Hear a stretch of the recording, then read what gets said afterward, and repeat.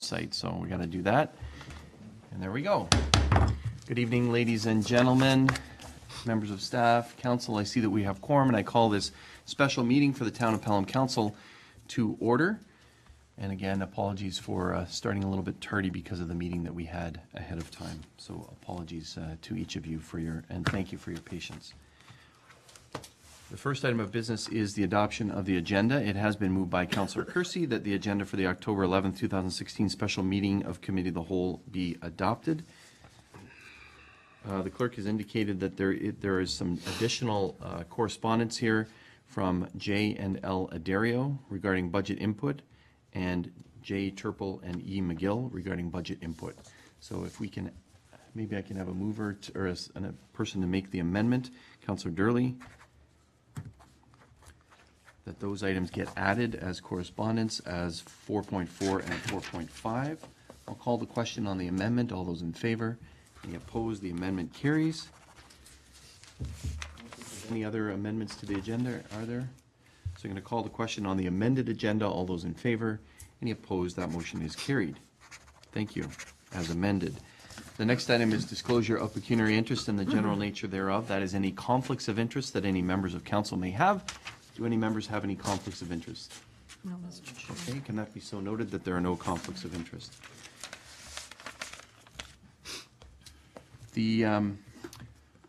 Before we begin, I do want to acknowledge and thank, again, members of the public for coming forward with suggestions for the 2017 budget. We do have 5 items of correspondence that we're about to receive as we work our way through this. This is the 10th time I know of that council has gone out to the community to proactively seek input on the budget process. It's important for us to hear from the community before we start the budget process so that it will help shape our budget as we move forward. So most people talk in the past, they've talked about things like capital budget items, so roads and hard things like that, and trails. But also I think council would appreciate input on other budgets that we have as well, the operating budget and the water and wastewater budget, rate budgets. So thank you very much, and momentarily we'll open it up for members of the public to make presentation, and at that time I will ask you to give us your name, your municipal address, and then and do so from the podium so that it can be recorded, and then also marked in the record here for the clerk to keep track of. So it has been moved by Councillor Kersey that the correspondence submitted by A. Baring regarding the 2017 budget considerations be received for information. Any comments or questions on that correspondence item? There being none, we call the question. All those in favor? Any opposed? That motion is carried.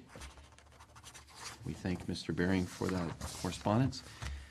It's been moved by Councillor Kersey that correspondence submitted by P. Kuchera regarding the 2017 budget considerations be received for information. Any comments or questions from members of council regarding that correspondence? There being none, I call the question. All those in favor? Any opposed? That motion's carried. Council does read these items of correspondence, so it's moved by Councillor Kersey that the correspondence submitted by J. Abbott regarding the 2017 budget considerations be received for information. Comments or questions? All those in favor? Any opposed? That motion's carried. It's been moved by Councillor Junkin that the correspondence submitted by J and L Addario regarding the 2017 budget considerations be received for information. Comments or questions? All those in favor? Any opposed? That motion's carried. It's been moved by Councillor Durley that the correspondence submitted by J. Turple and E. McGill regarding the 2017 budget considerations be received for information. And I know that Dr. Turple is here, and if he wants, he can make a presentation as well. So I'm going to call the question. All those in favor? Any opposed? That motion is carried. Thank you. So we appreciate those items, and those will be, Madam Treasurer, what do we normally do with the correspondence items, if you don't mind, and any other feedback that we get from the public this evening? Through you, Mr. Mayor, the correspondence items are brought to the budget process and considered by individual directors, and then we do communicate back to the residents that provided that information on what happened with that during this budget process. Thank you. Thank you. And just to add on that, any presentations that are given this evening, the treasurer in her presentation to council and the recommendations that are made on behalf of staff also gives reference to each of those. So we appreciate the feedback. So with all that as a prelude, and your patience is appreciated, now's the time for additional public input regarding the 2017 budget process. Are there any members of the public here that would like to present? And I would invite you to come to the podium, state your name, municipal address, and give us some feedback. Who's going to be first? You can do that, Dr. Turple, if you want. Go ahead. You can start it. Yes, please, right here, and give us your name and address. And yeah, Jim Turple. Address is 2133 Hansler Drive, Ridgeville, Ontario, L0S1M0. Thank you. Go ahead. Thank you very much, Council, for giving me the opportunity to speak. I wanted to bring, I don't think so much to Council's attention, but hopefully for their consideration, an increase towards funding towards trees in our communities. Over the last number of years, there's been a lot of loss of trees. That's been for many reasons, partly development, but largely ash borer, the silver maples that were planted years ago. A lot of them have reached stages in their life where they're no longer safe, or they're dying, so they've been taken down. I know most municipalities, including Pelham, tries to maintain a tree canopy over our community. With that, it's somewhat difficult to sort of appreciate how this is formulated, because you look at a silver maple that's been here for 100 years, and what we do is we plant a tree to replace that silver maple that's been there 100 years. There's no guarantee this tree that we're planting is going to live 100 years. Different municipalities have different ratios of sort of remove trees versus replanting of trees, and they can range from 1 in some areas all the way up to 5 or 6 if you go to communities that are very, very involved in greening. What I wanted to do with respect to the council was hopefully get some feedback as well, I guess, on the fact that I believe, as well as many other people, that we're not doing enough for replanting the trees in our community. One of the things that makes Pelham absolutely beautiful isn't just the people in Pelham. My wife and I moved here 17 years ago, and we could not be happier. We love this town. Our kids have gone to Glen A. Green School, to Crosley. It's a great town, and we want to ensure that it just continues to look that way as well, and it represents everything that the town's about. There's certain areas in the town where there have been a lot of trees taken down, and they've become more barren areas. That they're not certainly as appealing as they once were. The purpose of trees isn't just for aesthetics, although that does help significantly with aesthetics. If you look at our downtown area, we have a number of very small trees. There's been trees planted, but unfortunately, we've had a loss of a lot of those trees as well. But if you just stand at the corner of South Pelham and Highway 20 and look south, basically what you see is just hardscape. All you do is you see asphalt, some interlocking brick, businesses, buildings. My wife and I also own a number of buildings downtown. So we put an awful lot of time, effort, and our life savings into building these places to make them beautiful. But they would be so much more appealing if they weren't just buildings on a street without any trees. So my hope is that we'll be able to make the downtown very appealing. And as much work as wants to go into it with all the hardscape, with everything that's been done, I think it's incredibly important to soften that so that we don't look like a suburb somewhere. All concrete, all building, all asphalt, minimal green space. So my hope is that we'd be able to, and when I sort of thought this out, I thought, increase the budget. To be honest, I don't know what the budget is for trees, but I would hope you'd take it into consideration and say, there may be more that we can do. And in certain areas, certainly, the downtown would be one of those. There's areas where things are growing under the arches. Likely the place where they're growing the best and where they're likely needed the least is under the arches, because those arches are actually quite beautiful. But trying to support more trees downtown. As well as that, What I was hoping to do was, from what I can understand, is we do have a bit of an issue with the budget and with trees in the sense that there's two components to the trees. One is actually the capital cost of basically getting the trees put in, purchasing the trees, planting the trees, et cetera. But then there's maintaining the trees, and that goes to a maintenance department. And that can put a fair bit more work on their part if you're going to be planting a lot of trees. So one of my proposals was to try and set up sort of an association or a committee between, say, that would involve the arborist, the maintenance department in the town, and volunteers. Volunteers do a number of things. One is it can certainly decrease costs. It can increase survival of those trees because now we're going to be ensured that they're going to get watered regularly, regardless of how busy the maintenance department is. We can make sure that gets done. And just as importantly, it builds sort of community respect, community trust. It just builds a feeling of community. I was involved in tree planting at Glen A Green School where my children went.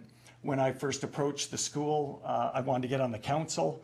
And at that point, there was 5 trees in that property. If anyone knows Glen A Green, it's a huge back property. And 3 of those trees were ash, which as of then have actually died. We were met with a fair bit of, there was a number of people that were interested, but we were met with a fair bit of opposition. But what happened over the course of 2 years is we planted about 80 trees on that property. We did it at a very, very, with a very small budget. We did a fair bit of fundraising, but what made it the best, truthfully, was the fact that we had all the kids involved. So on days when we'd plant trees, we'd have 60 kids out there, ranging from my son, who would have been in grade 2, right up to grade 8. And to this day, you can go out in that schoolyard. Now, well, up until about 2 years ago, you could go out into that schoolyard and you would see kids sitting under the trees that they planted years ago. And those kids talk about it all the time. It was not only a great thing for the school, whereas, you know, there's soccer that goes on Saturdays. We started into it because, to be honest, my son was playing soccer, and you go down there Saturday morning to play soccer, and it was like the Sahara Desert. There was no shade. It was brutal. Now you go down there on a Saturday, you'll see kids all over the place sitting under trees that are shade trees. But those kids also have taken a lot of pride in what they've done. So when I talk about trees going into the community, my hope is that we'd be able to develop some sort of relationship between the town and volunteers that could actually help ensure the success of some of these programs, because I understand that although, you know, we may have the capital to do that, sometimes maintenance can fall short because there's just not enough time. And it's difficult to hire people for shorter periods of time as well. We're talking about, you know, if you get into a fair tree planting endeavor, there's a fair bit of maintenance for the first 1 to 3 years. Typically it's watering of trees to ensure they survive. And then once they get past that stage, once they're established, you know, there's going to be a little bit of work. Certainly there's going to be trimming occasionally, that sort of thing. But the most of that is taken care of. And my hope would be that we'd be able to have businesses involved. So in the downtown area, or even if we just look straight out across here where the liquor store used to be, there's a green patch right there. It's just grass, there's no tree there, and all you do is you look at a building.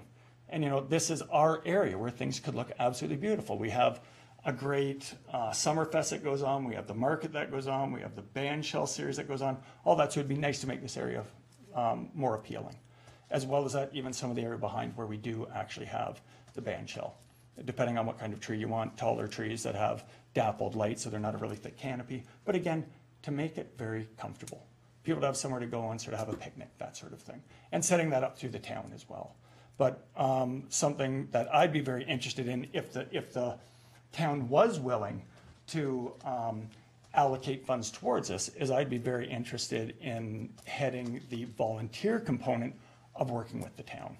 And I would say to you that I think we'd be very, very successful. I've done it before. We've had great success, and it's great to see that you can bring the whole community together. So we'd be looking at getting right through the spectrum, from young kids that are on, most of the schools now have green committees, green teams, getting those kids involved with it at a young age, right through to having potentially seniors and whatnot that are interested in helping out. You know, beautification committees, things like that, where everyone can get involved. And for those kids, I'll tell you, my son and my daughter still talk about, well, and a lot of their friends that I met actually through greening the school property, still talk about that day that we did. And they still go back to those trees. My hope is that when they grow up and they come back, because I think a lot of kids do come back to the Fawn Hill area, they're going to be able to say to their kids, you want to know something? I remember back in, 2011, when we planted that field, and they go sit under that tree. And that, to me, it's like the MasterCard commercial, right? It's priceless. That's what you want to see. So I love the town. I think we could work together with the arborist, with basically the maintenance groups, and try and formulate a plan as to where we could plant some of these trees that may be quite valuable to the town. That's it. Thank you very much for your presentation and for sharing your passion. Oh, does anyone have Please, any I was questions? just going to ask, do any members of council have any questions for Dr. Turple? Yeah. Thank you, you've been very clear, and we appreciate your offer of helping to head up the volunteer component, and really the way in which you presented and you outlined, I can see it in my mind's eye, and I'm sure councillors can as well, what you're talking about. So. And it's not just getting the job done. It's not just getting the trees in the ground. Right. It's actually creating something for people that they'll actually look at. They'll appreciate themselves because they're part of it. Because it was Kennedy that said, right? Don't ask what your local council can do for you, but what you can do for your council, sort of thing. And everything that you invest, you get back many-fold over. Yeah. Okay. Beautiful. Thank you. Okay, Thanks so a much lot. for your presentation. Appreciate it. Thank you. Mr. Mayor? Councillor Junkin, did you have a question? Just a comment, is that we'd be remiss as a council if we didn't point out, and the Director of Public Works could fill in the details, that we do have a tree planting process, and I believe it's for every tree we take down, we plant two. And probably, obviously, what this gentleman referred to is obviously more than welcome, but we do plant trees. Just sometimes with the disease and what have you, it may not look that way, but we do do a lot of tree planting in this town as it is. Thank you, Councillor. Ms. Clemencio, are you prepared to sort of fill in some of the details? Dr. Turple didn't say, I know there's a budget, I don't know what it is. Are you able to,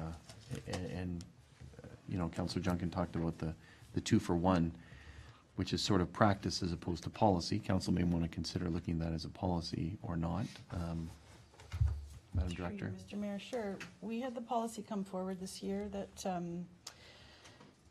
strategically worded that we would strive to replace 1-for-1 where we can, respecting that there are sometimes unforeseen circumstances like ash, where you have large volumes being removed and we can't keep up with replacing the 1-for-1, but throughout the year, anything removed in the boulevard for any reason is always replaced. We work with an operations budget of tree replacement, and I believe it's $75,000 a year. And that goes towards keeping that 1-to-1 replacement going through the year for whatever reason. And we have a small budget for inspection with outside services, and then you might recall earlier this year we did come forward for some extra funding to go towards the continued ash removal, which we think will last another couple of years. So that said, there's sort of the other side where we're trying to, it's funny that you did mention the LCBO property. There is some potential development there, and one of the comments that Public Works had was about greening that green space in the road allowance to make sure some plantings happen there, some tree planting, and the arborist gave his recommendation on what should be planted there as well. So that's what we're working with, and as you know, the flip side on the operations is us being able to maintain the trees, do the staking, weeding, pruning, watering, and such with the resources that we have. Okay, thank you very much. Yeah, thank you. Okay. Thanks so much. Anyone else on the topic of trees at the moment? I guess I would add, and I know that Dr. Turple knows this, and I'm looking to Ms. Van Ravensway, we did apply for some funding for additional trees. Can you just fill in, remind council of that, please? Through you, Mr. Mayor, through the Ontario 150 grant, we did apply for 150 trees to commemorate the 150th anniversary. We will find out our success by the end of December. Okay, thank you very much. Councillor Papp? Through you, can you remind me where are those trees going? Ms. Van Ravensway? Through you, Mr. Mayor, They will be going where we have taken out Replacement. their replacement trees, where we've taken out the ash trees, but most of them will go into the public parks. And our main concern, of course, is maintaining and watering. So the priority will be where it's easily accessible to be able to maintain them. Councillor? Just again, briefly picking up on Councillor Junkin, that you're quite right, Dr. Turple, that across the province, Emmett and College are considered one of the most beautiful streets with the trees that they have. And I think it's behooves us to carry on that tradition, and I think we'd like to carry that on. Where I live in a much more modern, you're right, the trees have died, and I know that the Director of Public Works is trying hard to keep up. We've had beautiful subdivisions built, but quite frankly, the lack of foliage and that has really been hard. I mean, anybody that walks out knowing the climate change during the summer, the trees are a godsend. So I know I walk my dog and he's panting besides jumping in everybody's pool. He's also looking for shade, and the kids are. So I congratulate you, and I know that we take this very seriously on how what attracts people to our community is that type of commitment to our environment and our climate and our greenery. Thank you for your comments. Thank you. Say something? No? Well, I guess I'm reluctant because we're going to have other people trying to do that, but I think it's something that obviously council will definitely consider. So thank you very much. Thank you, councillors. Okay. Thank you for that discussion. Is there another presenter, Mr. Heska? Oh, sorry. Then I guess Mr. Abbott. Build on what Bill Heska, 8 Vera Street, Font Hill, LOS 180. I had on my list of items tree replacement. I grew up in Thunder Bay, Ontario, and I worked for Ontario Hydro in their forestry department 2 summers. So I have some experience in tree removal and tree maintenance. And I put PSRs in, and I've talked to Andrea about some situations in terms of trees. You don't just randomly put in trees.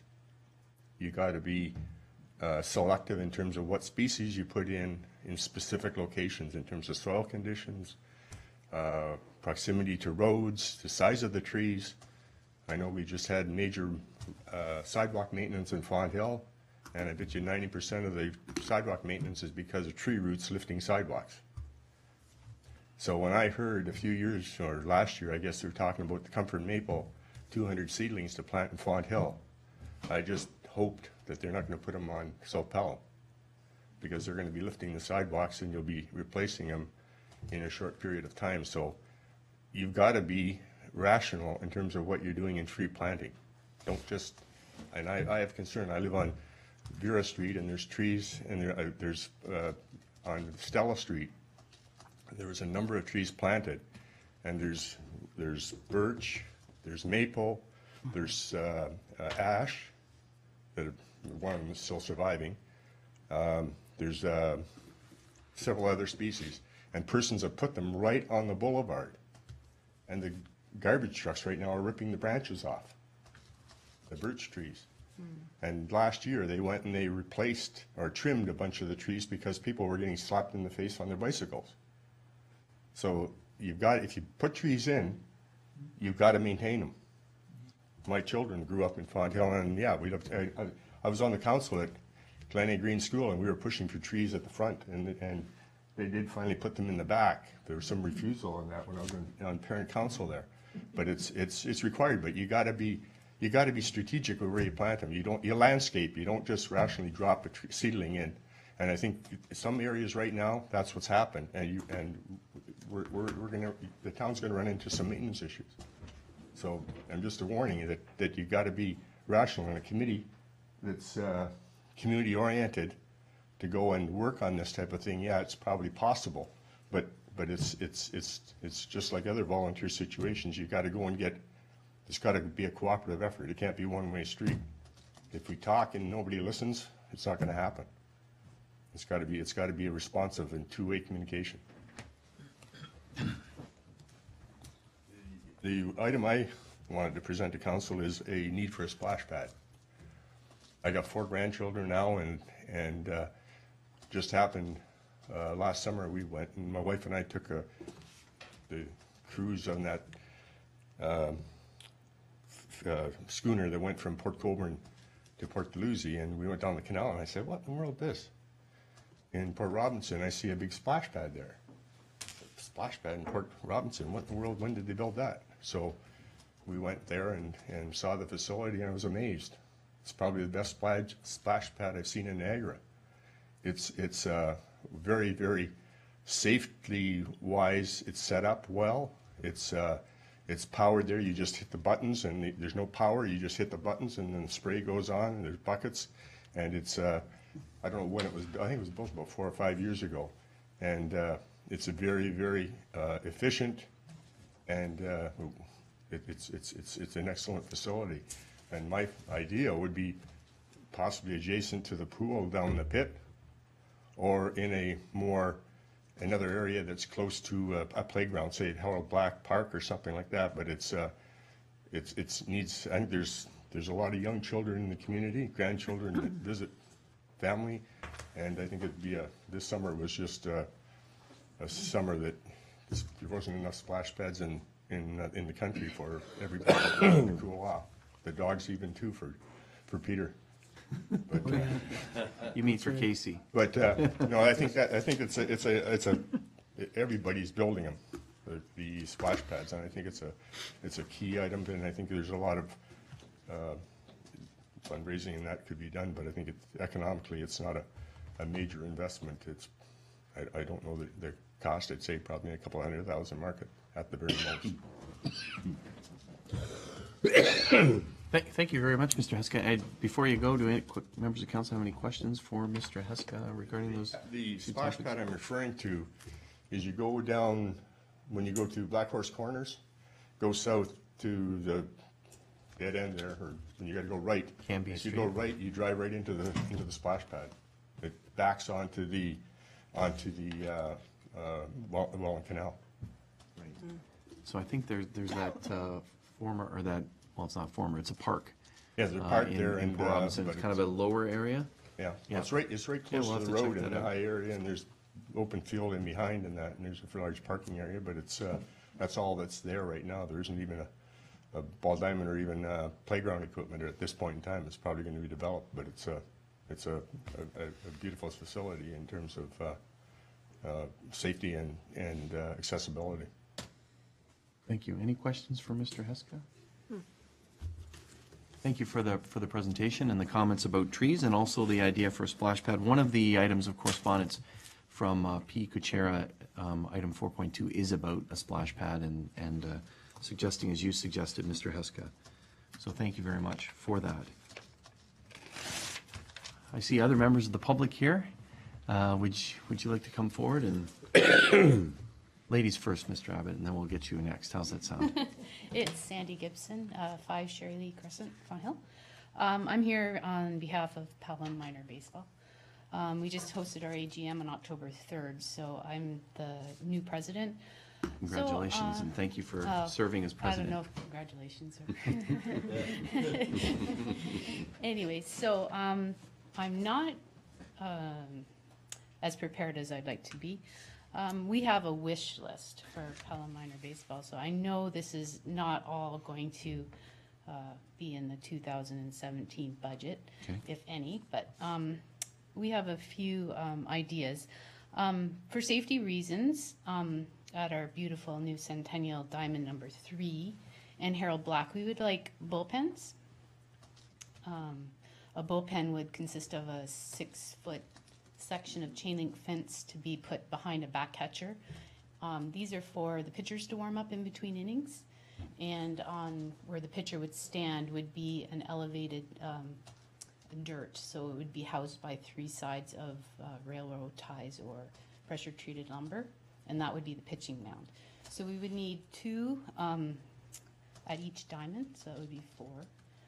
So we would really like that in 2017. It's a safety issue because the pitcher warming up, stray balls go flying and they tend to hit pedestrians or fans.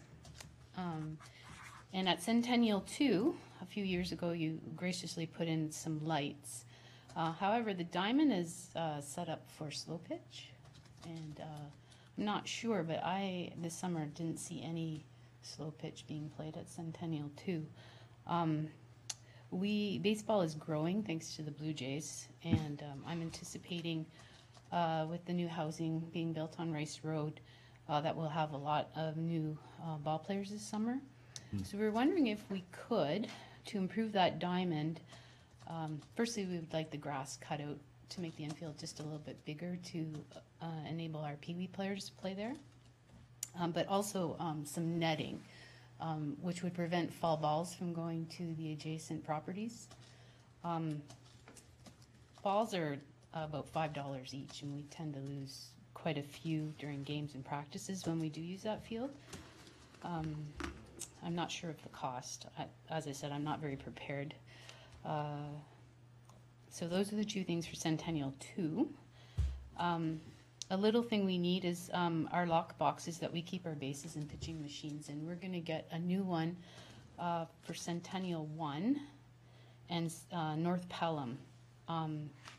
A few years ago we had one at Centennial 2, and we had it secured by a chain, and somebody came and cut, and we lost our $500 box. So we had a cement pad poured at Centennial 3, and we had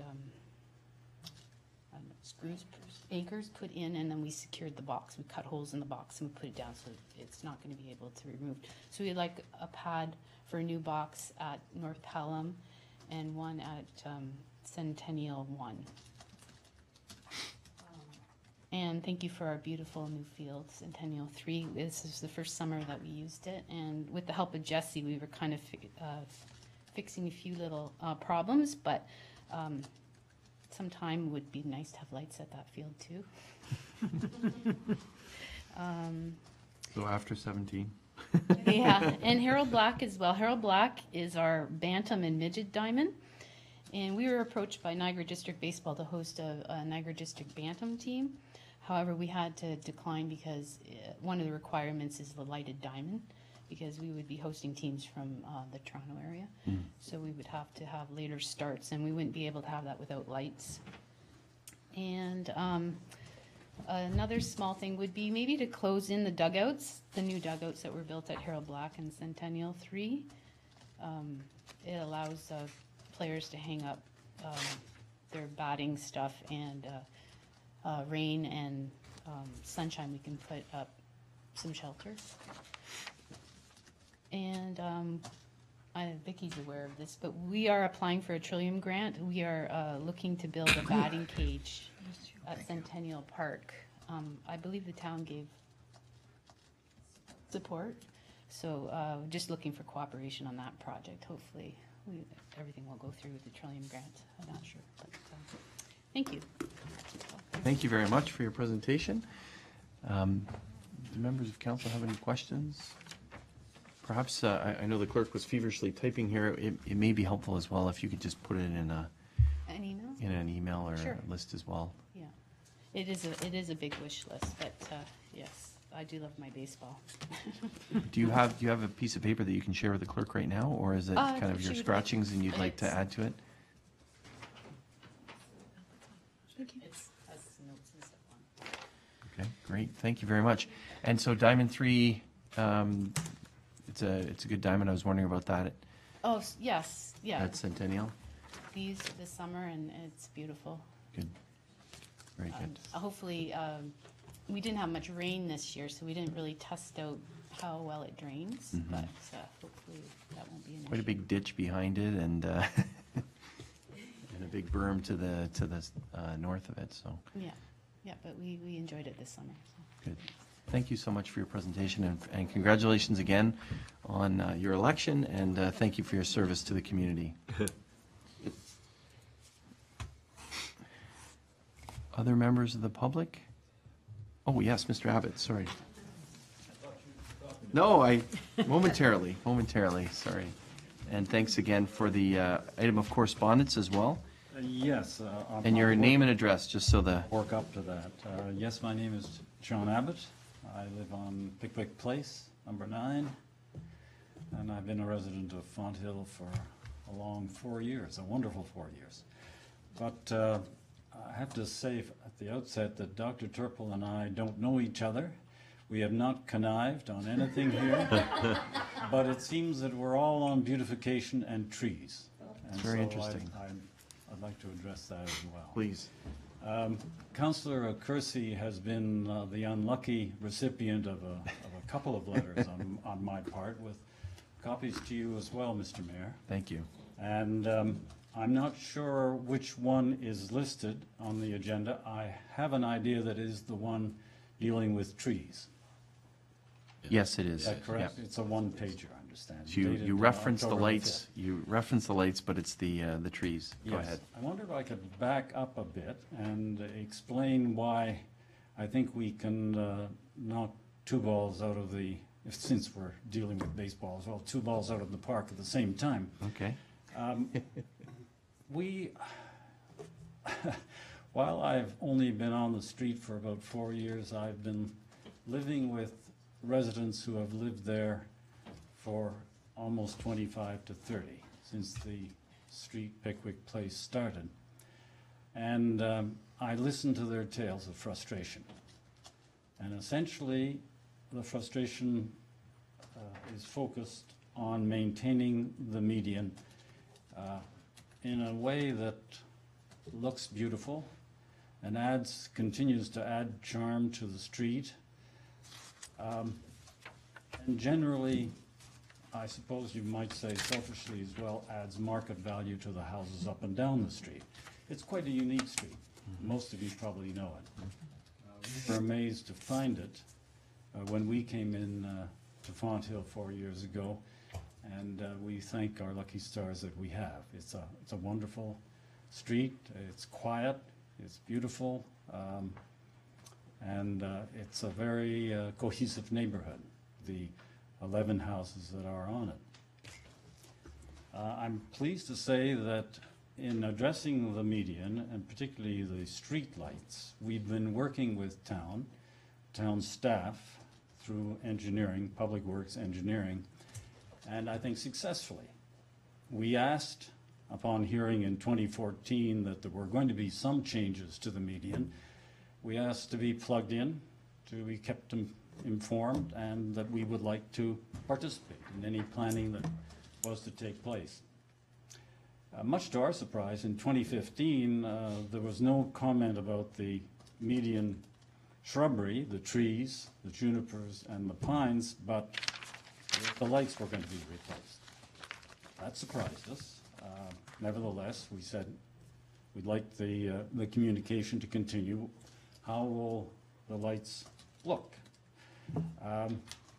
This year, about 3 months ago, we were given the option of lights, this one or that one. Not much of a choice, but at least a choice. The pole, this one or that one. And all of the street got together, and I did submit a letter indicating which we would like to engineering, and that was understood. Then, much to our great surprise, we found that the lights that were going to be put in place were going to be 25 feet high. Well, the current lights are 11 feet high. There are many islands on the street itself. The width of the street on each side of the islands is only 18 feet. And we were aghast, frankly. We said, my God, 25 feet on a street like that with hardly any traffic. It's intrusive, unnecessary in our view.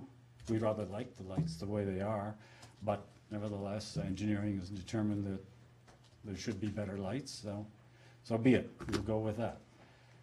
So our first letter, and I will lead up to the second one in a moment, really dealt with the size of the lights, and we asked for a minor variance.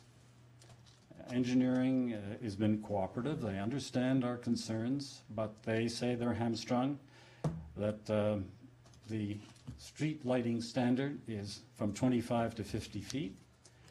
A pedestrian lighting standard is from 10 to 25 feet. We're saying, look, we're really not a street in the true sense of the word. And we'd like something 16 or less as a minor variance. Now, I'm not sure when those lights are going to be put in place, but when they are put in place, there will be damage certainly to the median and the median shrubbery. At this point in time, there are 5 trees, I think they're cherries, flowering trees, sitting in the median. 4 are dead. 1 is alive, fairly, you can tell it's a young tree. It flowers beautifully. It looks as if it's been well taken care of. The other 4 should go. They are really looking miserable. And this is what the second letter deals with. I mean, this is a very low-cost item. But believe me, from everything I've heard on the street, there have been many attempts over a number of years to try to get the median back in shape the way it used to be some 15 years ago. So it's a very low-cost opportunity, I think, for beautification. It deals with trees. As part of my my pitch here, I didn't know I was going to do this, but I will volunteer for Dr. Turpel's volunteer group. That's great. There we go. Thank you. If I can get 4 new trees on Love it. I love it. You're on.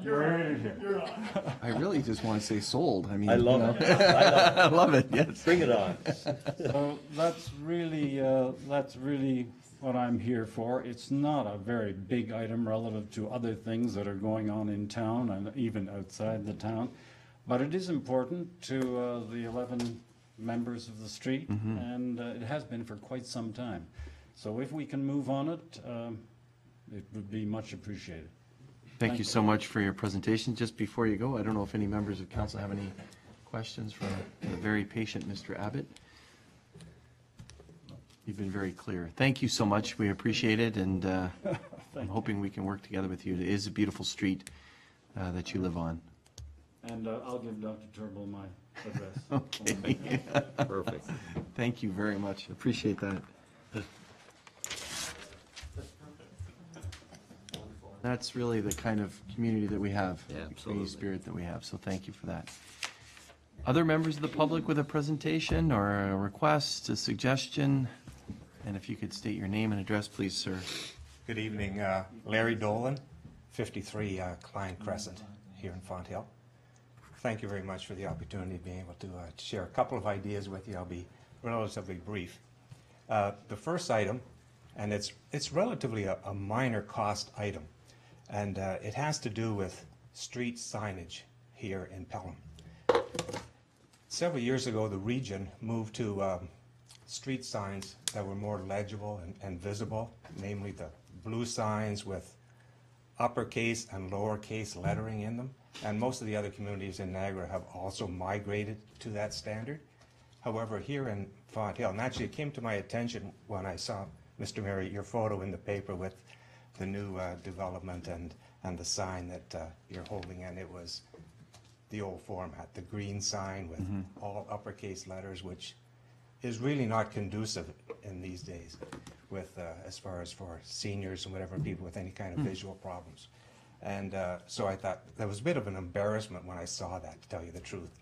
Just the format of the sign, not the idea, the concept behind the sign. That's fair. And so I just thought that, I realized we can't migrate all our street signs at once, but it would be my idea or suggestion that as signs become necessary, that we migrate to this other standard. And I urge you, if you are traveling throughout the region, whether it's in Welland or Niagara Falls, you'll see the kind of street signage that they are using. Minor item, I think. Thank you. The other item, and it kind of falls in with this whole tree thing. Another volunteer. Wait till I finish, wait till I finish. And it's something that, it comes to mind as I walk the town, and I see the number of projects that have taken place in town over the years, whether it be the Hay Street redevelopment and the recent work that was done along Highway 20, and the unsightly overhead wires that are still in place. And I think it's relatively unfortunate that something couldn't have been done about burying those overhead utilities at the time when the construction was taking place. And so my suggestion would be to see perhaps a line item entered into your budget process. I'm not sure if there is one at the moment. And I realize you can't be looking at burying cables or under utilities on an annual basis, but if there could be some sort of reserve fund that could be put aside so that that could be addressed as the opportunity arises in the future. And that would help our canopy as well here in Pelham. Thank you very much for your Questions? suggestions. Do members of council have any questions? No? Oh, very good. No, very clear. Thank you. Thank you so much, Mr. Dolan, is that correct? Dolan, yes. Dolan. D-O-L-A-N.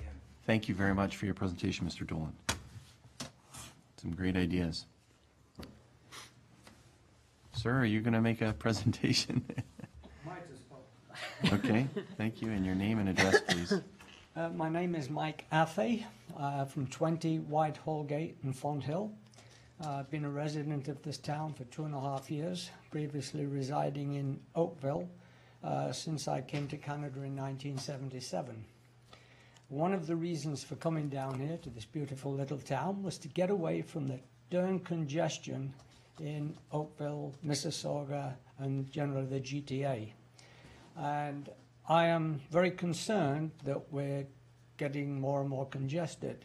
We've got this new facility going in down the road here, which is going to lead to, I'm sure, more traffic.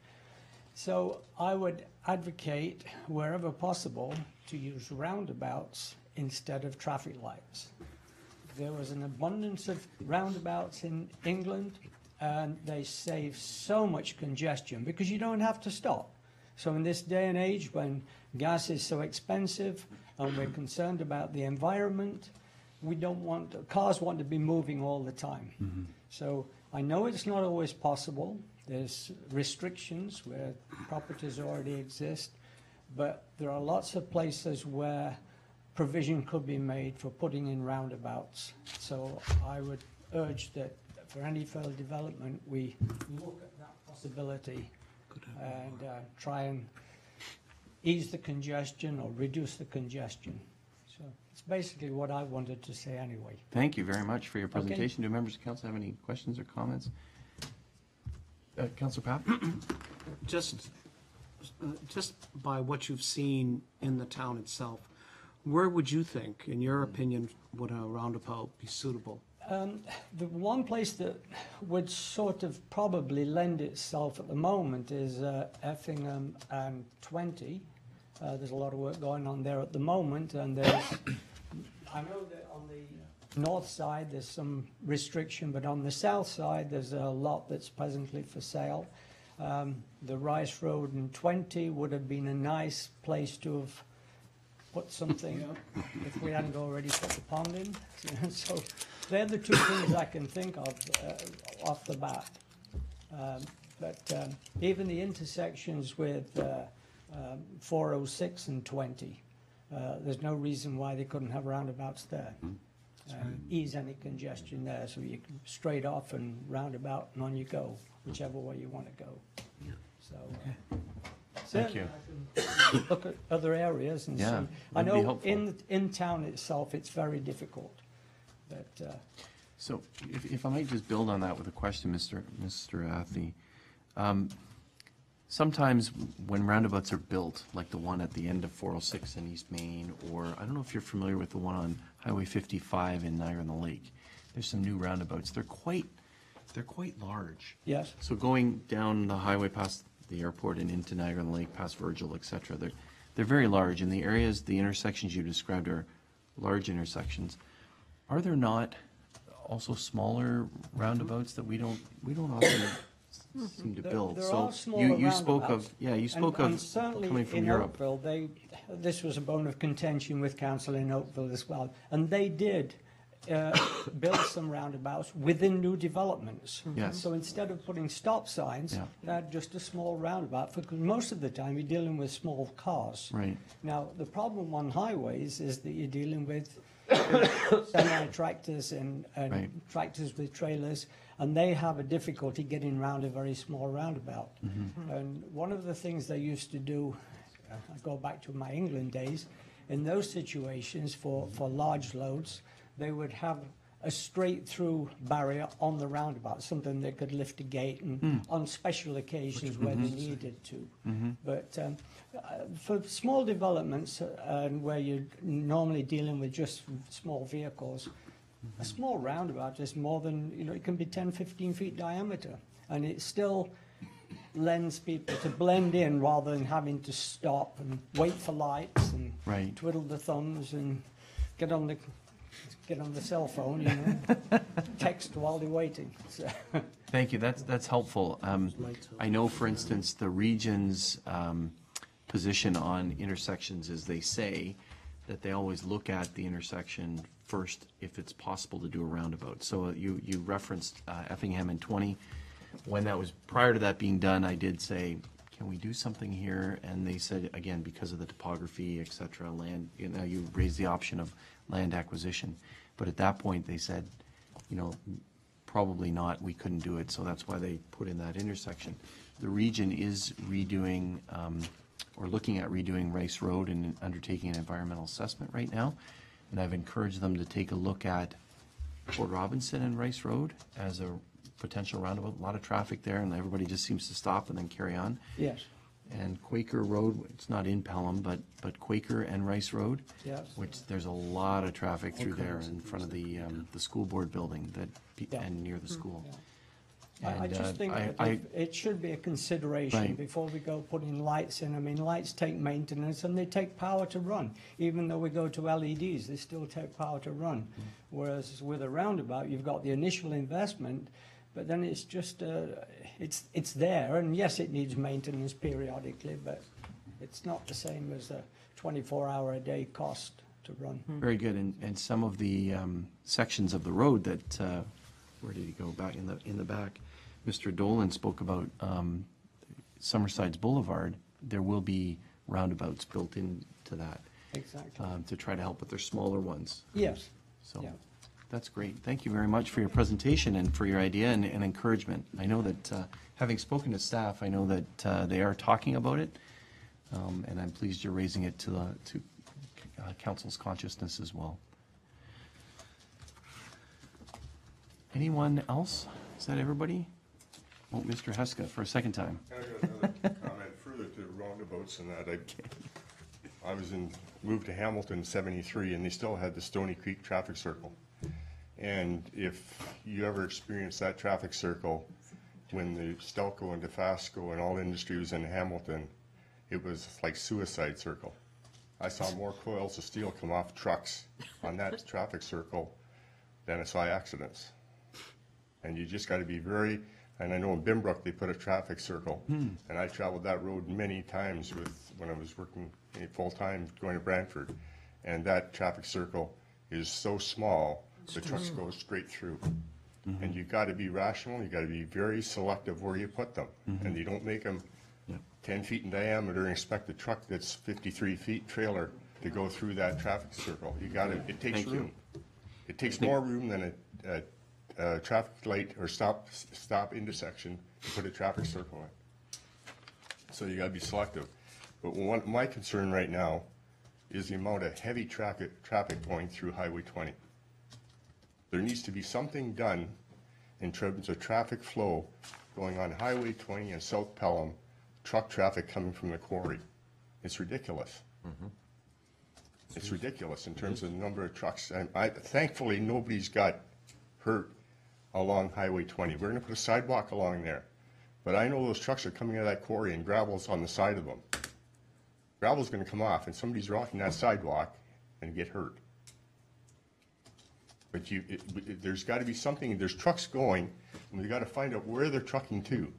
If they're trucking to the development, yes, go use Highway 20. If they're trucking to Niagara Falls or Niagara on the Lake, go an alternate route, not through the main town. There's something got to be done in terms of trucks, and the trucks are not getting smaller, they're getting bigger. They're putting tandem trailers behind these trucks. And my neighbor, he trucks from Vineland to Toronto every day. and he's hauling 60 ton on that truck. Okay, And it's not a, it's a train yeah. going through the town. You can feel it vibrating. And it's destroying our roads too. So it needs to be, the roads are not built, if a road's gonna handle those trucks, it's got a concrete base that's probably 12 inches thick, plus 8 inches of asphalt on top of it, which is a wear strip. But you gotta have a base, and we don't have the roads around here. You're building on quicksand and sand going through Font Hill. You gotta make sure you build the roads for the trucks, and it's just, it's a major issue that we gotta go and look at. Thank you very much, Mr. Haska. I think that's everybody. Sir, you're together, so thank you very much. Thank you very much for your input. Greatly appreciated, and good conversation that we actually had this evening, I think. Common theme about wanting our town to be improved, which is wonderful. Beautified, whether it's at a larger scale or on a street scale, roundabouts and traffic and things like that, and as well from the sports groups as well, to make it a great community. So on behalf of council, I want to say thank you very much to each of you for making your presentations this evening, for giving us some suggestions, some concrete in quotes, and some a little bit other things that we should consider. So I greatly appreciate, on behalf of members of council, you coming out this evening, and as well those that wrote us letters. There is an email address, I think it's ourbudget@pelham.ca, that you can, folks can send in additional items to us. There's also something called PlaySpeak, I think. Is it closed? It was closed for the agenda. Oh, it was closed for the agenda. Okay, so if there are folks that are interested, if there's others you talk to that are interested in participating and giving some additional feedback to council, that ourbudget@pelham.ca will make sure that it gets to staff, and they can recommend to council. Where are we now? So I think that's it, other than where are we on the agenda? There we go. Thank you very much. So that was input from the public. Thank you, Madam Clerk.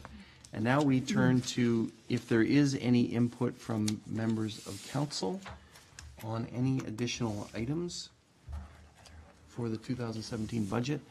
I am going to call on the treasurer to just give us an update. Sometimes when we have done this, Madam Treasurer, either at this point or in the future, you've given us an update on where we're at with various cost items. Can you give council an understanding of when that would occur? The budget impact items, on November 14th at 6:30. You can stay if you want, but you can also leave, so thank you very much. We're going to take down trees, or put trees in. Oh, thank you. So on November 14th at 6:30, there was a special meeting of council for budget input from staff, and this will provide council with what we know are the uncontrollable items that are affecting the 2017 budget. There'll also be a presentation from the CEO of the library, which will present their budget request needs for 2017 as well on that evening. Some discussion about permissive grants or municipal grants in that evening as well. And then more input from council with respect to where the budget's going for 2017, some guidance from council. And the first budget will be presented at the last meeting in November, the last Monday in November, with council consideration for adoption in the first week of December, and that is the capital budget. And then again, we do the operating budget last week of January with council's consideration for approval first week of February. And then the water and wastewater budgets, thank you. The water wastewater budgets are later in February and early The March. water and wastewater budgets will come as a report to council in late February. Okay, great, thank you. Thank you, Madam Treasurer, for that update. So we do look for that budget impact coming up on middle of November, the 14th of November. But is there any, I'm turning to Councillor Kersey because he and I had a conversation, you may want to raise it now. Any other input from members of council? Councillor Kersey, I'm going to turn to you and Councillor Papp, or Councillor Papp first. Who wants to go first? Whatever you like. Councillor Papp. All right. I just want to share a couple of themes that I heard tonight. One is we definitely should pursue and flush out the engagement and development of a volunteer group to assist us in certain projects. Besides what he was talking about, tree replacement, very quickly, I can tell you There's a volunteer group that works with our staff, Public Works, on Rhodes Court. They have maintained that cul-de-sac beyond, it's simply beautiful. So that gives you another one. The other thing that comes out of this is very quickly, the Pelham Minor Baseball, when I heard about the tournaments and the lighting, it became obvious. This year, Harold Black increased in activity. There were some softball tournaments, and I walk through there every day. And if there's an opportunity for us to invest in some infrastructure that would attract those types of tournaments, that would just build upon our whole, if you know what I mean, on a general theme, attract people in for that. And then finally, you recall back a little ways ago, I was not here at the time, but anyhow, Dominic Ventresca and Mr. Rappelje talked to you about aging in place strategies. A lot of the things that Mr. Dolan was talking about, signage and application, those are strategic areas that I know that I'm involved in another aspect of work. I actually sit on that committee. Some of the communities, and I think I would like to see us being a leader, is as we develop and build or rebuild, that we take into consideration that type, whether it's signage, adaptation of physical infrastructure for our seniors population. I'll leave it at that. Those are just sort of strategic priorities and thrusts to help. And just to build on Thanks, that, Mr. Councillor, Mayor. thank you. Just to build on that, the last one, Councillor, that was something that was added to the strategic plan. So something to consider, yeah. No, I agree, but I wanted to let Mr., Yeah. you know, we'll get a chance to let the general public know. We've Right. included in the strategic plan that the aging in place is going to become part of our raison d'etre as we move forward. And I think in addition to, thank you, but in addition to the strategic plan, one of them is also talking and working with volunteers Yep, as a and that's a priority for prime example. 2017. And so Rhodes Court is a good example, and I think this came through with Ridgeville. I know a shop owner in Ridgeville. Yeah, they did. At the beautification, or the award ceremony we had, she said, I love what you're doing with the beautiful area in Ridgeville, and my shop's right there, and I try to beautify things. Is there some way that I can help out? And so she volunteers to help out with the corner patch there where the sign is. And so there's a lot of folks that are quite interested in, as we know, our community is one of great volunteers.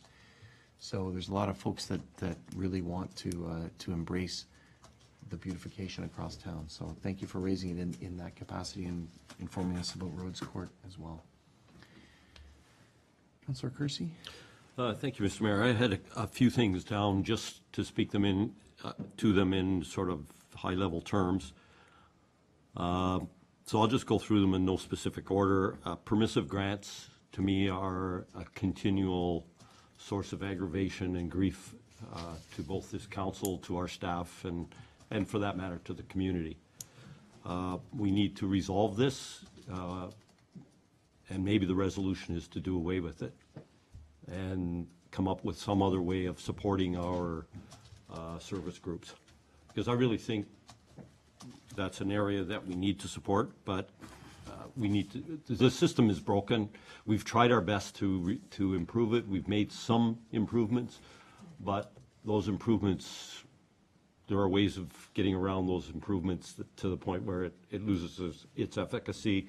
And then throughout the year, we continually see requests come forward, and we continually roll over and hand out those requests, despite the fact that our permissive grant strategy and policy says specifically when and how those applications are to be dealt with. So I think we need to have a hard look at that, and perhaps this council and staff can put our heads together and come up with a policy that we can go forward with. Another thing that kind of... We'll see if we can, just to build Go on ahead, that, yeah. we'll see if we can schedule that for the 14th of November. I think is what unless you want to try it earlier. It's something I think we do need to have Yeah. an open and frank Yeah. discussion about, Well, Mr. Mayor. I don't know think we when can do a mini creative problem-solving process. that might be a way of getting to the brunt of it. Okay. Sorry, Councillor, go ahead. No, that's okay. Another thing that kind of always boggles my mind a little bit is how we decide on what capital projects we're going to undertake and what gets prioritized, and that's in any area. You know, we've said when we adopted the idea of going ahead with the community center, we said that we would only go forward with projects, capital projects that were absolutely essential. And yet at times during the course of the year, we drop projects because they're suddenly no longer a priority, and we can direct those funds to something else and what have you. And that seems to me that as we continually do that, we undermine our 20-year plan of asset management. We undermine our concept of building up reserves. And I think that's something that we have to be very cognizant of as we move forward, that we're undertaking a very significant project, something that will transform our community, hopefully, and that we're going to bring it in on time and on budget, and I'm assuring council that we will.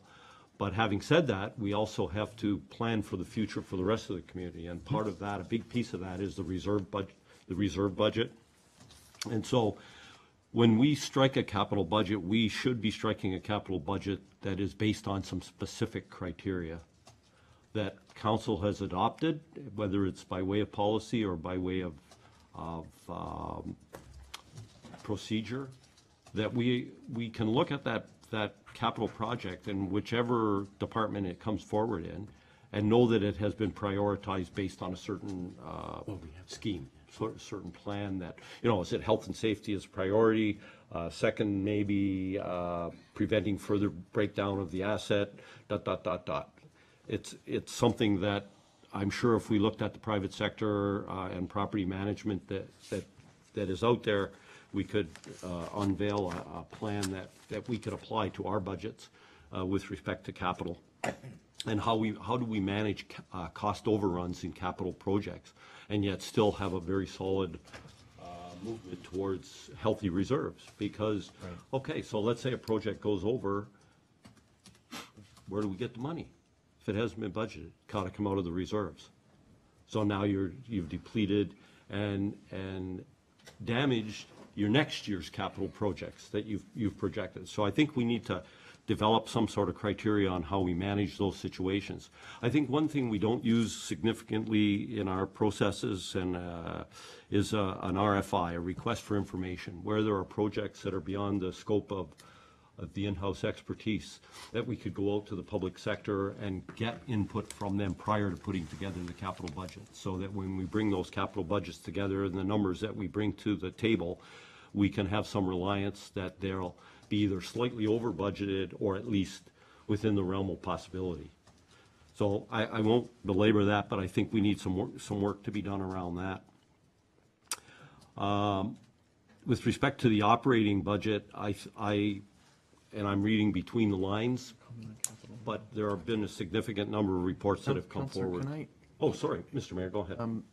I know that staff are working on sort of the evaluation criteria for the capital budget and capital items. And so I'm just going to ask the CAO to just quickly comment on where they are in that process and how that's going to come to council for our consideration. Mr. CAO. Thank you, Mr. Mayor. We did do an evaluation of the capital projects last year as SMT. We did it as a group. We established the evaluation criteria and we evaluated the capital projects, and we did present that to council. I think so that's what we do. Where the issue comes in is when our criteria doesn't match the evaluation criteria of what the council is suggesting. And that's what I'm hearing tonight, is that council may have their own criteria for evaluating. So if that's the case, let us know and we'll use that criteria. That's not a problem.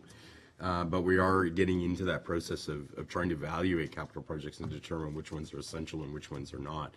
But the caution is that if we do an evaluation criteria and an evaluation of the budget, we bring that in, council may look at the evaluation and say, well, I would rank that different, or I would rank this different. And then you get into the situation of council applying the criteria and evaluating their own capital projects, which on the fly, but it also sort of undermines or negates all the work that the senior management team has done. So we need to me, that's the point we need to reconcile between administration and council. Mm-hmm. And if we could have that criteria, that would be awesome for us. It would really help. Mm-hmm.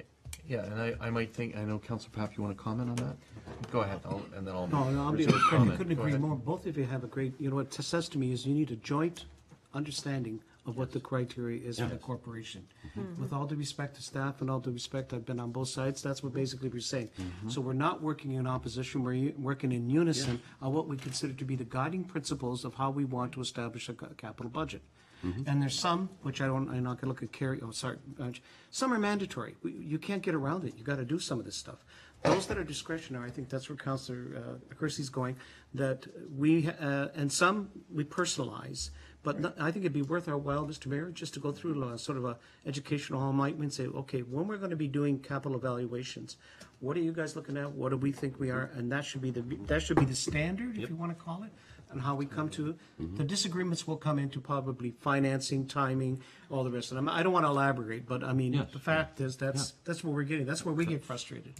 And of course, any public pressure, and I don't want to use a couple of projects that we did decide to proceed with one project that if you really, in reality, wanted to look at it, you probably wouldn't have done it. Other theorists would have said you shouldn't have done that. But sometimes things are done for historical and political reasons, and that's the nature of our business. So I would ask that maybe we do that mutual session, Mr. Mayor. I think that'd be worth our while.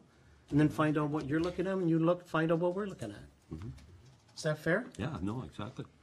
So, just to that, I think, there's the evaluation criteria of, does it meet our strategic plan or the priorities of strategic plan is part of it as well, so I'd like to see that that's what I'm included. getting at. I just mentioned to the clerk, is that something that we might do as a creative problem-solving process next Monday at P&P? So we'll see what the schedule looks like. If it isn't then, we'll have to figure out a time to do it. I think November 14th is too late, but I don't think tonight's the night to do that either. But if Could be done soon as can.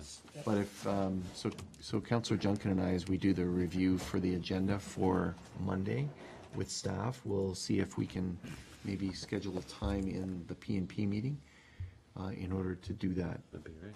if that's okay with council.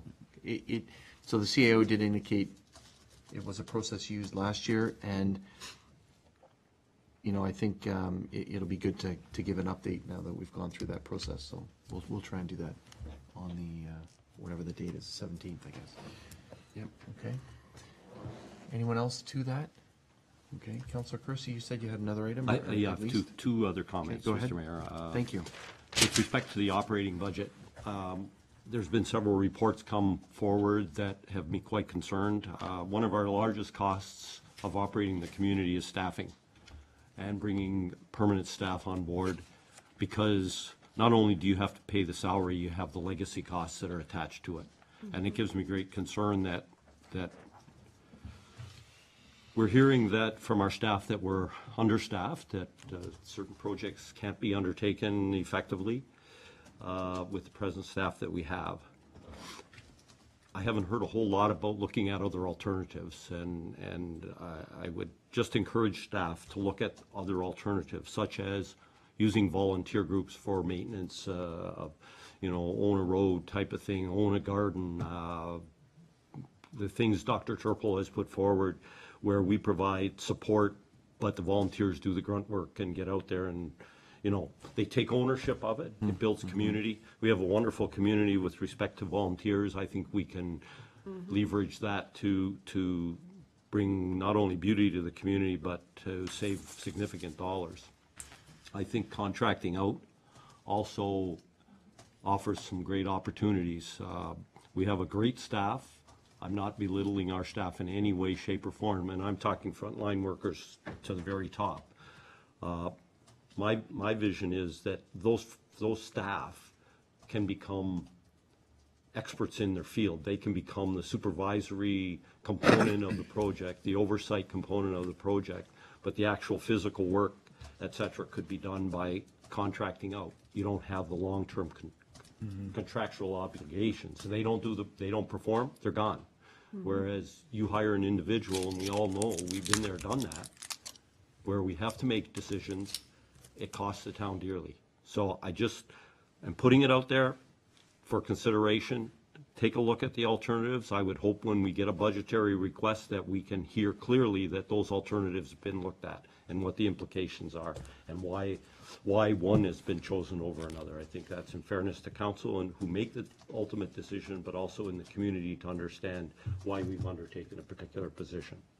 So I'll stop with that one Yes, right now. there's a councillor, I at see least that. one that wants to My colleague comment, wants to speak. Councillor Durley. Thank you, Mr. Mayor. Again, with the operating budget, we have to keep in mind that as we're growing, there's going to be needs for more equipment for more people because we're going to be doing kilometers more of roads and sidewalks and a lot of maintenance there. So in fact, we need to perhaps get our eyes open to a point in the future when we're going to deal with these things. We know we're going to have to, and build a reserve or do something that makes sure that we're prepared to do that because it's a necessity. It's going to happen. It can't be avoided. So let's prepare ourselves. I think that's a very important part of, projecting a 5-year operating requirement standard or something to that effect. But I'm, pass that on to staff as you come forward with some ideas as far as operating is concerned, because it's, like I say, it's coming and we're going to need to face it. So, thank you. Okay, thank you. Anyone else on that item? Councillor Pat? Just, I want to have more debate about that, not debate, but discussion about that, because we need to, picking up, if we establish a certain standard of service that we want to achieve, different components are required to achieve it. In some cases, you may need the requirements additional of staff along those lines. In other cases, you may need contracted services. So I think it's a very good, because what we're saying to the communities, our level of standard is not here, it's here. Right. And in order to get there, we need several different components to be brought into place. So I'll be looking forward. I know there's a report coming back to us, Mr. CEO, on staffing requirements and resources, and picking up with Councilor Duray is also being cognizant of what we're faced with down the road. You're right, Councilor Chris, because not everybody's just going to accept and say, oh, we can increase the budget and increase taxes and we'll take on more staff. That has to be thinking that other areas that particularly I'm thinking of where we talked about in certain areas of public works, I have noticed that things have been they haven't been able to do the work, and it's not a disrespect. Just you haven't had the resources to do it. So somewhere, if you can build that in, and I think we need a full-fledged discussion on that. Thank you. Thank you very much. Anyone else? Just to build on that, I think I mentioned this when staff made a presentation to us, and they were kind of doing a person-to-person comparison between Pelham and another municipality. Said this municipality has this many and Pelham has this many staff. We have to be careful in those comparisons, because that other municipality that was used in that case, and I'll just use this in general, builds their own roads, Right. sort of thing, and has the equipment to do that. We don't do that. We contract that out. So we feel at our service level that it's fine and it's good to contract out the construction of roads, sidewalks, etc. So where's that sweet spot for other services, right?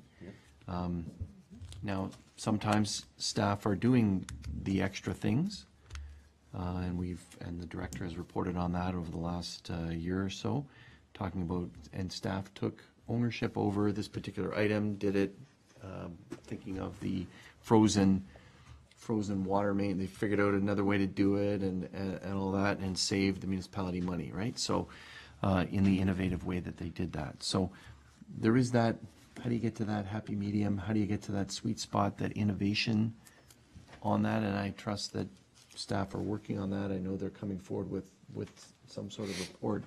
I don't know if it's this month or next month, but and I'll get you to comment in a sec, but they are working on it based on the discussion that we had. But you're right, in terms of the service levels that are expected in our community.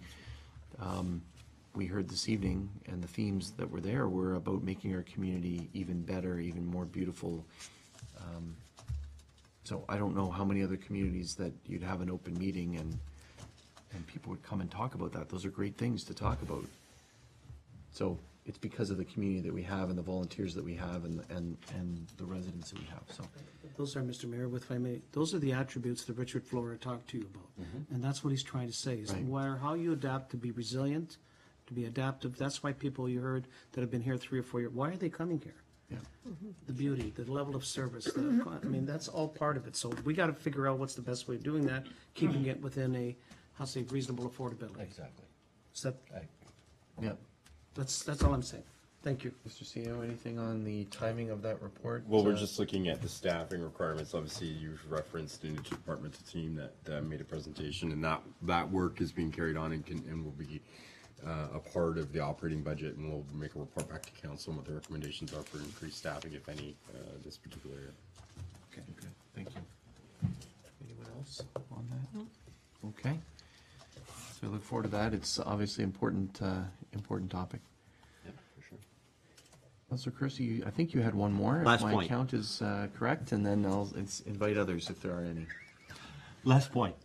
Apart from the financing costs for the PCC, I think we need to be cognizant of any increase beyond the cost there. And what I mean by that is, if staff chooses to bring forward a zero-based budget, then the implication there is that we are reducing services. Because if inflation is at 1 or 2 or 3%, and we go to a zero-based, and there's lots of experts that speak to this, you are in effect taking a step backwards with respect to service levels.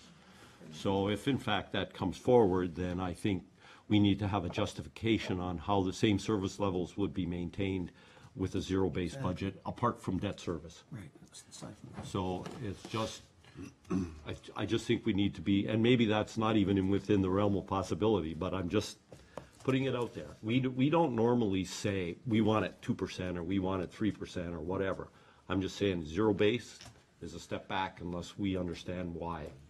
So I just put it out there for discussion purposes, Mr. Mayor. Okay, thank you. The treasurer wants to I see respond, she's and jumping in then her she's anxious to respond, so. Through you, Mr. Mayor, just as council is aware, for the budget impact meeting, I'm already hearing the external environment. So we know there are some significant increases that are coming forward, one particularly from the library, one from the airport.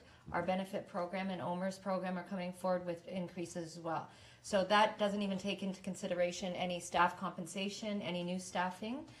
So these are the things that I like to bring forward at that November meeting, so then you have a clear understanding of exactly where we are already at before we even had any requests from staff on increasing service levels with respect to materials, supplies, equipment, those kind of things in the operating budget. Yep, great. Thank you. Okay, thank you. Others to that item?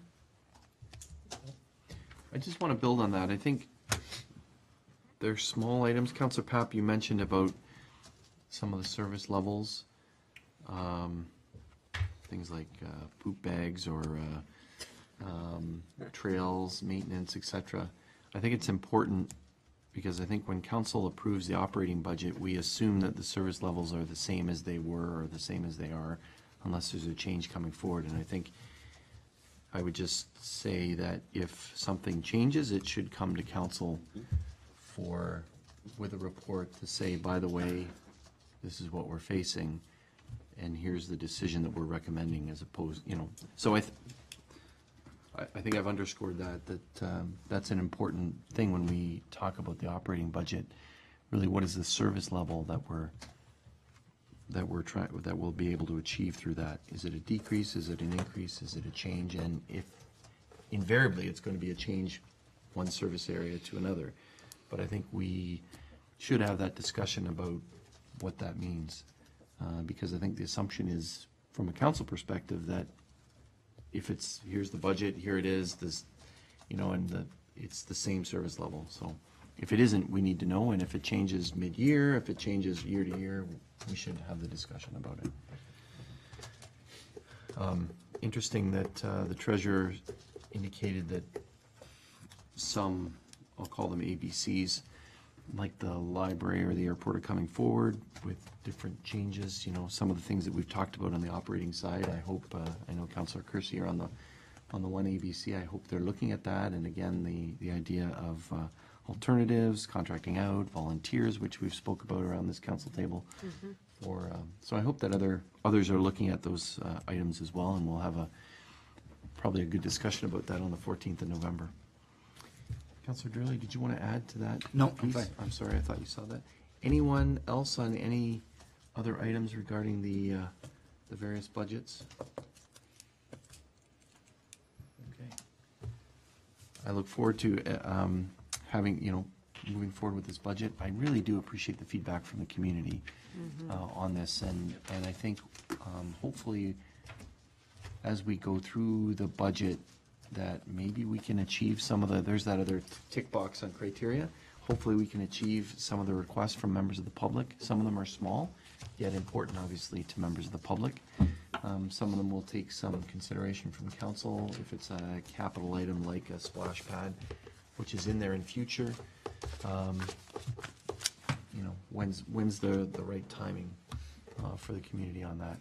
I will say there was another letter that will get to council somehow, that somehow the Gremlins didn't get. It was in a different format, and unfortunately the clerk couldn't read it, and so I apologize to council. It was a letter from a business in the Uptown Font Hill area that was requesting an entranceway from those shops in the back into that development in behind the fire hall. So Highway 20, I call it Uptown Font Hill. Some of those businesses there on the north side are, at least one business is suggesting that there be a link mid-block with the development in behind, and that's what the letter speaks to. So you'll see that as it comes. It'll probably go to council just for information that we'll forward to the budget. But there's a park that's planned there, I think, in a couple of years, and they're encouraging us to move consideration of that up, so that there can be a link with those residents that have just moved into town. So wanted to highlight that for you. Councillor Durley? Yes, just to sum everything up, I think the difficult stuff can be done soon, and the impossible stuff might have to wait till next week. Thank you, Councillor Durley. That take long for you to think. Can we use that as her criteria? Use it as your measurement. Impossible, done. So it has been moved, thank you. It has been moved by Councillor King. Be it resolved, the special meeting of Committee of the Whole be adjourned until the next regular meeting scheduled for October 17th, 2016 at 6:30 p.m. Thank you again to all who participated. We'd encourage residents to continue to give us ideas and feedback for the budget. And I'm going to call the question. All those in favor? Any opposed? That motion is carried. And this meeting is adjourned. Thanks to all who participated.